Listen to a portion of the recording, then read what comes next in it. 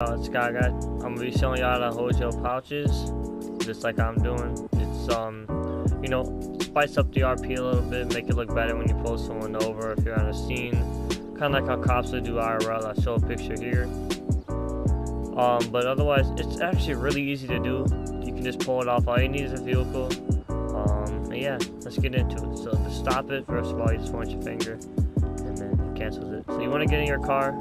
Open your interaction menu by holding down your touchpad, and then go to style. Once you go to style, scroll down to the bottom and go to action. Now there's multiple actions you can do to glitch it out, but the one we're focused on is chicken taunt. Chicken taunt kind of freezes it, so it looks like you're holding your vest.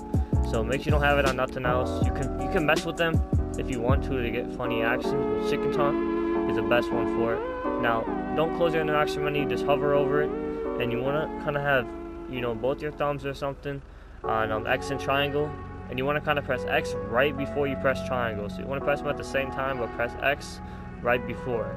If you do it right and time it right, you should be able to click it, it'll reset, and then make you do it. You don't gotta click nothing else. Once you're like this, you close the interaction menu, walk around. You did it wrong, try it again. Like I said, rewatch the video, make sure you guys follow the steps. After a little bit of time of doing it, I got, you know, really used to it, and I get it like every time.